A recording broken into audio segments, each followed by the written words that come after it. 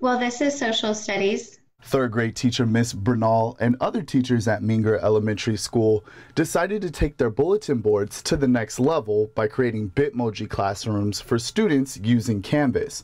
So I gave it a shot and transformed myself into a Bitmoji character too.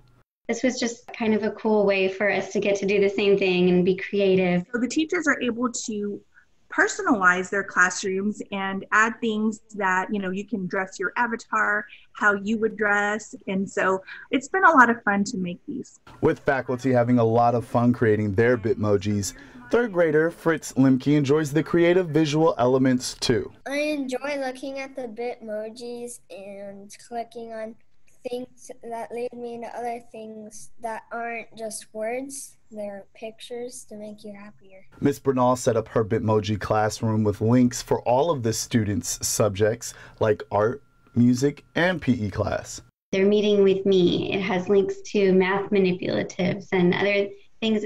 I tried to make it utilitarian so that they could, they see it, click on it, and it's done. Fritz logs in the morning.